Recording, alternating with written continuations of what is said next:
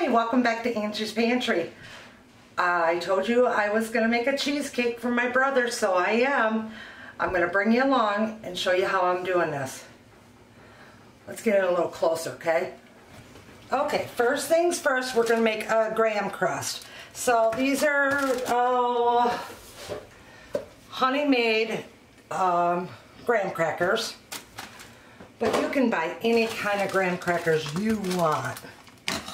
Alright, and my goal is to break them up. So I'm going to put them in this baggie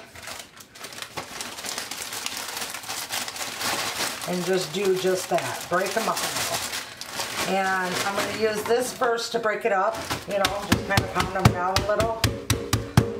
You don't have to go crazy, just saying.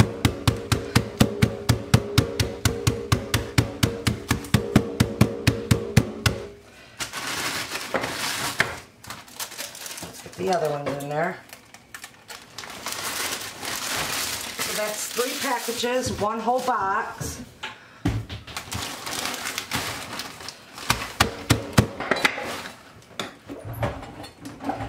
Alright, I'm going to stick it in here. This is my Tupperware Pro Chef. My oven's preheated at 375. That's that little beep you just heard. I don't want to overfill it. So I'm going to start it off with this first. I could have dragged out the food processor, but I think this will work just fine.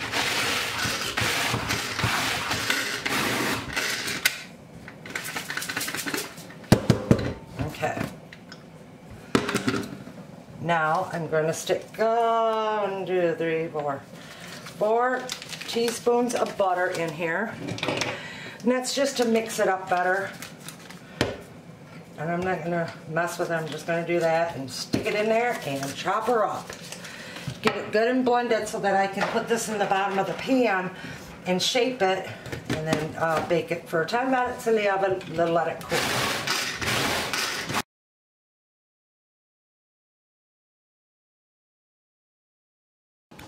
Okay, so in the mixer I'm putting in, because I'm making 3 batches, so I'm putting in 3 softened 8-ounce cheese.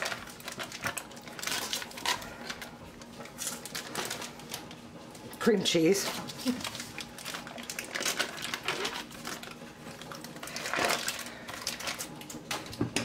And then I'm going to use the KitchenAid attachment one that's got the whisk on it. At first I did not like it, but I like it now.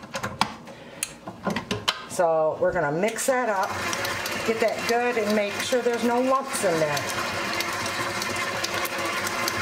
When I'm ready to put my sweet milk in there, I will bring it back. I'm going to use 3 little cans of that, and then I'll be back. See how beautiful that is when you have it softened? It blends real easy. Alright, I'm going to let that blend for a minute. Okay, that's been blended enough, and I scraped the sides. Now I'm going to add each one of these. This is a different brand than I'm used to using, but I hear it's really, really good, so I'm going to try it. I'm going to add all 3 of those cans in there.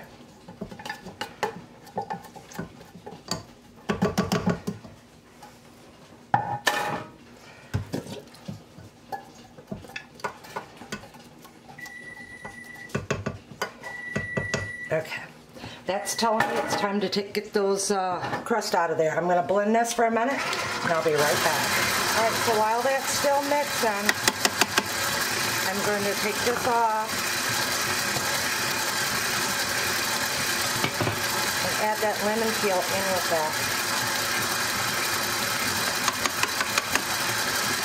This is what I do. I mean, you don't have to do it this way. You can opt out of adding the lemon peel if you want. I just think it tastes wonderful when you add it. And I want all that yumminess. And that's the lemon peel of 3 lemons, believe it or not. So while this is beating the lumps out, I'm going to add pure vanilla, a teaspoon of that, and then a half a teaspoon.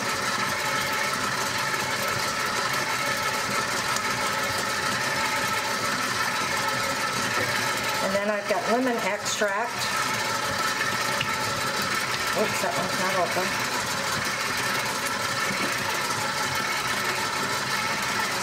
I've got lemon extract, a teaspoon and a half.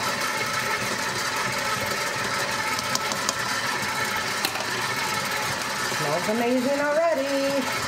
Okay, so I'm still beating it until the lumps are out, but this is how much lemon juice I got of just the fresh lemon juice. So now I'm going to put in the rest with my concentrate lemon juice to fill up to 3/4 of a cup.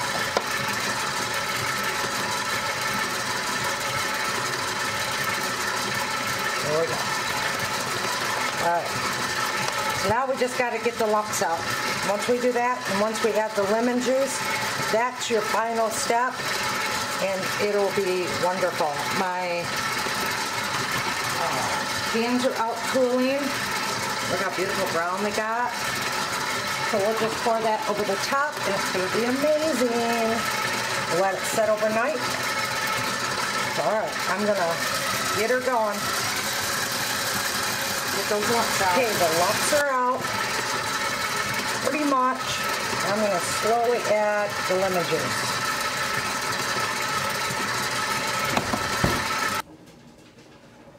Okay, that's where you want it. Just like that. Try a little bite.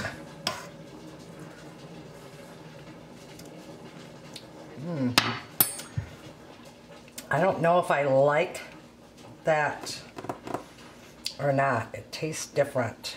That's for sure. It's not as good as it normally is. Add some powdered sugar to that. Half a cup. Okay, I'm adding in another 2/3 of a cup of powdered sugar into the mix. Just because I think it needs a little bit more sweetening in there.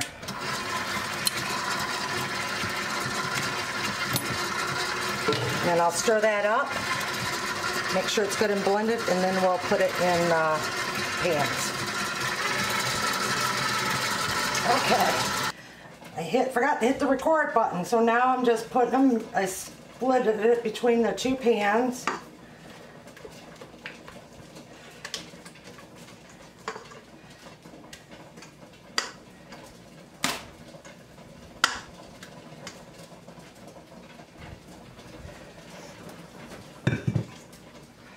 And you spread it out carefully. And you're going to let this set overnight. Top it with blueberries, strawberries, or don't even top it with nothing at all. And this is how you make a no-bake cheesecake. Real easy, isn't it?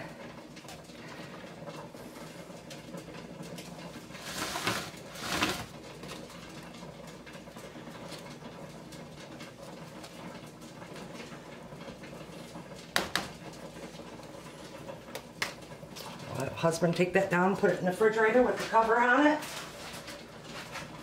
and voila, we're done.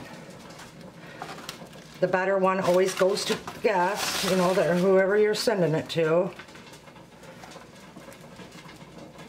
Now I will say that the sweet milk that I use this time, sweetened canned milk, is different. I've never used that before, so it's not as sweet as the carnation. Just letting you know. But it's good. I think that's why I had to add the powdered sugar to it.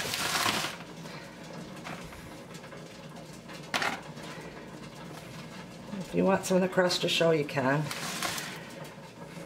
Make sure. You see, I had lumps in there. I guess that's how you know it's homemade, right? All right, everyone. I want to thank you for stopping by. I hope you have a wonderful holiday. Merry Christmas. Big hugs from my pantry to yours. Bye.